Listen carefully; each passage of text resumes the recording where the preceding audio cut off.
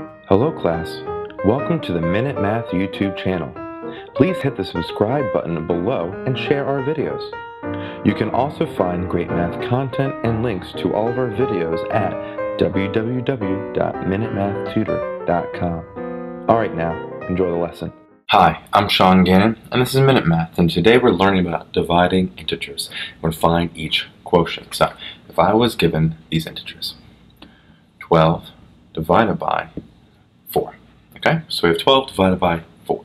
Alright, well that's the same as the fraction 12 over 4, or 4 that goes into 12.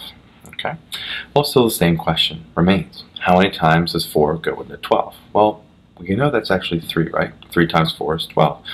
So that's it, and a positive divided by a positive is just positive, so this is pretty easy. Positive 3 is our answer. So quick recap, we're given 12 divided by 4. Well, we know 4 goes into 12 3 times 3, right? And a positive divided by a positive is still a positive, so our final answer, quick and easy, positive 3. Hi, I'm Sean Gannon, the creator of Minute Math, and if you like this video, please hit the like button that's right there. If you have a mathematical question, just add it to the comment section below. And lastly, if you want to see more videos just like this one, hit subscribe, it's right there. But as always, thanks for watching.